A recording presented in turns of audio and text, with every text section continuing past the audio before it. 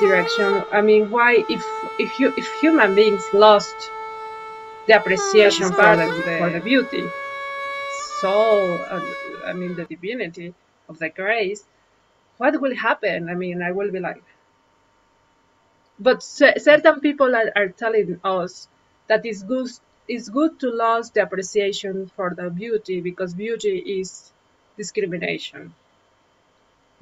So I am very like, you know, with all these discourses of the neoliberalism, you know, that everything is allowed, we are losing something. We are losing something there.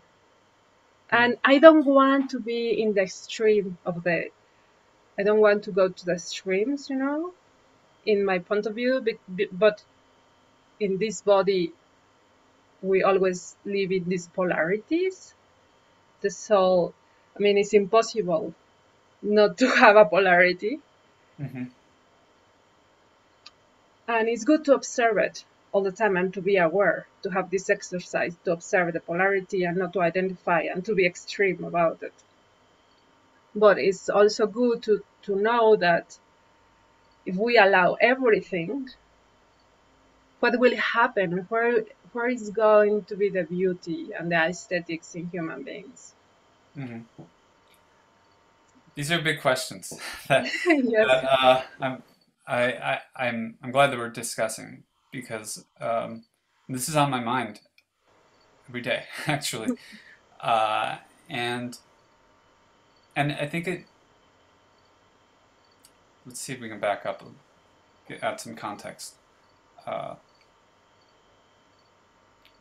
so I can't imagine human beings without a sense of beauty. I can't imagine human beings without a sense of appreciation, a sense of gratitude, a sense of love for the world, for nature, for creation, for each other, and for the whole cosmos. Like I think that that is essential to the identity of what it means to be human, is to have that kind of relationship with the whole. Um, that said, uh, we each come from different cultures and different perspectives, and what that is and how that what appeals to us is always going to be different, even though at the heart of it, it's the same. Now, I think we also have a situation where, because we've evolved in nature and out of nature, through nature, and nature is brutal in many ways and challenging, difficult, and dark and violent, we also have a lot of fear. And that's part of our inheritance as animals. Mm-hmm. That we're afraid of the unknown, we're afraid of each other, we're afraid of what's going to happen in the future. We have this idea of the past and the present and the future. And that drives us to focus our minds in certain ways. Like, if we were in ancient times, we would be building a wall around our little village to protect us from the things that we were afraid of. Or if we were becoming hungry and becoming anxious, and the weather was bad, and the animals that we were hunting were moving away, we might get the idea that we can attack another group and take their things, and then that's how we're going to survive. In the present day, we're in the same situation, but it's a lot more complicated.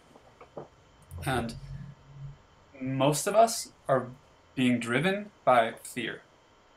And when you hear people say, well, we don't need the arts, we don't need beauty, we don't, it's too soft, it doesn't, what does it do for anybody? Like, how does it help? I think it's usually coming from that place of fear, because we have a sense that we need to secure something. We need to reclaim something.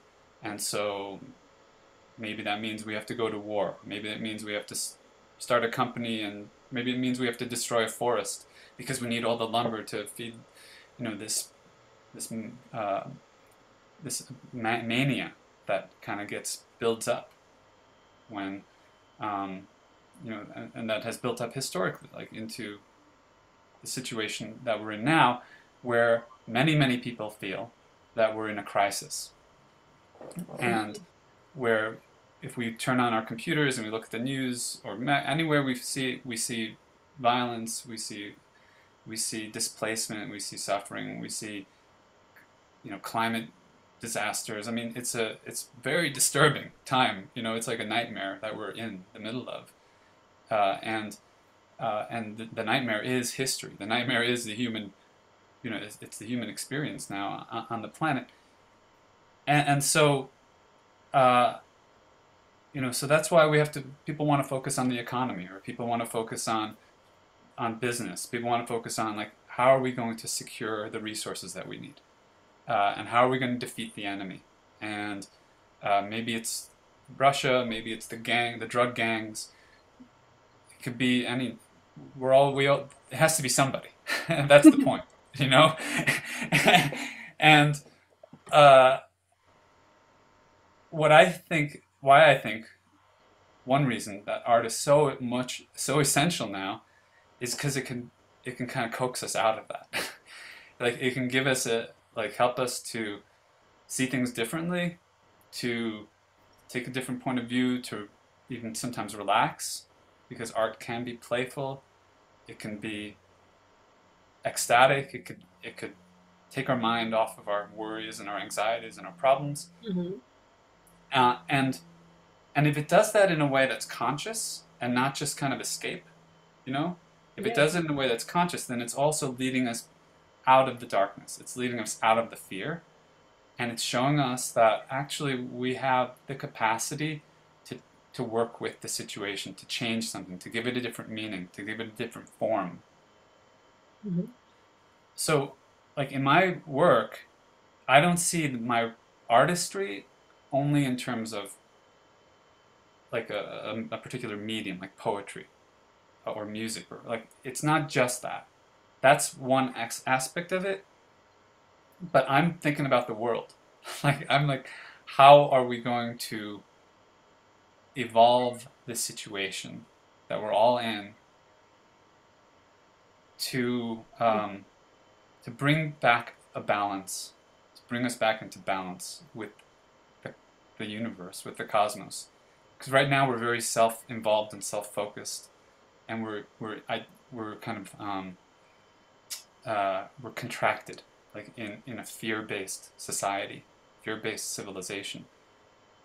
I think Sri Aurobindo was right. He was seeing the same thing and was writing about this, and part of what he did in his poetry too, and in his philosophy and all his teaching, is create a different vision, show that this is part of an evolution.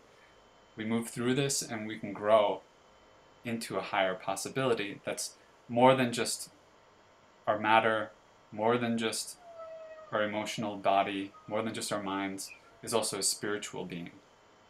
And that's what I feel like, the arts really, not all of them do it, but I think that it's a profound purpose of art to lead us into that spiritual being. Mm-hmm. Hi.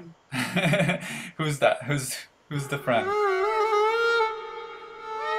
Hi.